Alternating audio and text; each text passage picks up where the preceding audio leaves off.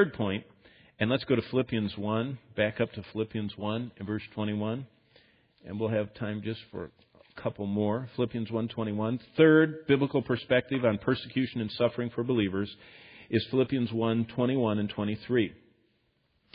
And the third point is God's Word promises wonderful treasures for those who face persecution. And there are many levels. I'm just going to rattle all these off. And these are not in order of what the treasures are. But God's Word says there's a wonderful treasure for those who face persecution. How about for those right now that are being killed?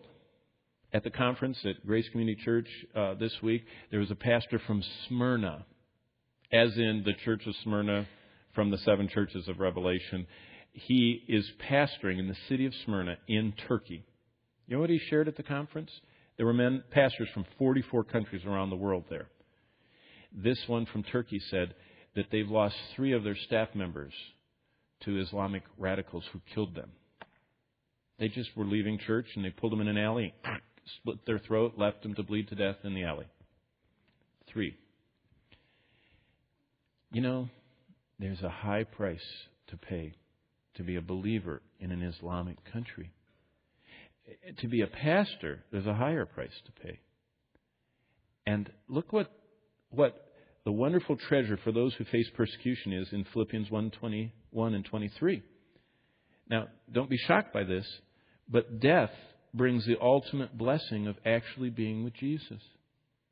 I know it kind of sounds grisly to have your throat slit, and I'm not looking to have that happen anytime soon to myself or anyone else, but if it did happen, like to Fred, whatever his name was, this morning at 8:15 in Marysville, Illinois, on the border of St. Louis, that was shot in the pulpit as a believer, look what Philippians 1:21 says. For me to live is Christ, and to die is gain. Verse 23, for I am hard pressed between the two, having a desire to depart and to be with Christ, which is far better. Now, we all say that, and we've memorized that verse. But we don't like death. Why? Because we're so earthly minded. We think that this is the best possible thing there is. We think that our family and our friends and our life and our pleasures and all the joys are so good, heaven could not be better. And that's why Paul wasn't able to share what heaven was really like, because God did want us to stay here and finish our course. But the reality is, death brings the ultimate blessing of actually being with Jesus. And I hope that when each of us come to the point that we're ebbing and the circulation's declining and the respiration's declining and the heart rate's declining and the body's fight against all the pathogens and all the mutinous cells of cancer or whatever is slowly constricting our life, that we won't act like this world is all I have and I'm not going to let go of it. But that we will act like the greats that are recorded in Scripture that says we have a better city, a heavenly city. We long to depart. We long to be clothed upon with immortality, because death is the ultimate blessing. Secondly, God will finally bring justice to all unjustly harmed when Jesus returns. So we don't have to, the wonderful treasure for those that face persecution is we don't have to get back at the persecutors. That's why we're supposed to pray for them and bless them, because God will get back at them. God is going to right all wrongs. Every unsolved mystery, every unsolved murder, every unsolved oppression, every genocide and every Holocaust, every Nazi guard that mercilessly killed Jews and gypsies and peasants in World War II will be brought to justice eternally. Did you know it says in the Gospels that one of the things about hell is they will have no rest? And Revelation says no rest night or day. You know what one of the great forms of torture is? Keeping people awake. That's why I'm torturing some of you right now. You need to go home. A couple of you are going to have you need a neck brace. If you're going to be like that, you need to buy a neck brace so you can at least hold still while you sleep. But sleep deprivation is a torture. Do you know what hell is? People are going to not be able to rest. They're going to be constantly tormented with the memory of the murders and of the horrific exploitation and every horrible thing that they did that is never forgiven, and it's just going to eat at them forever.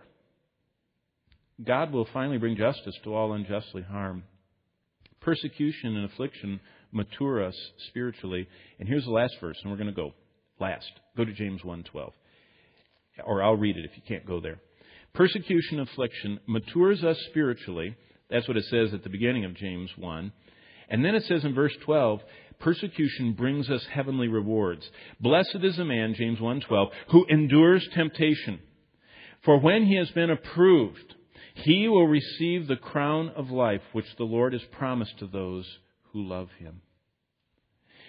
When we endure temptation, the temptation to be silent and we're not silent, the temptation to flee standing for Christ and we don't flee, the temptation to blend in with the world so we aren't different and so we don't get picked on, so we can go with the flow and have a happy, peaceful life. When we endure that affliction and when we resist the temptation to not suffer, this is what it says. He says, you will receive a crown of life. God's Word promises a wonderful treasure to those who face persecution. Now, that's only the biblical perspectives. What good does persecution do for us? Well, next time we're going to look at the most complete description. There are 7 verses in succession in the Bible that tells us exactly why God allows us to have emotional and physical afflictions. Not just people tormenting us for being a Christian, but even all the weaknesses of life, the disabilities, the hardships, the deprivations, economically, educationally, socially. Why does God allow all that? He actually explains it in His Word. And when we come back, we'll get that biblical perspective.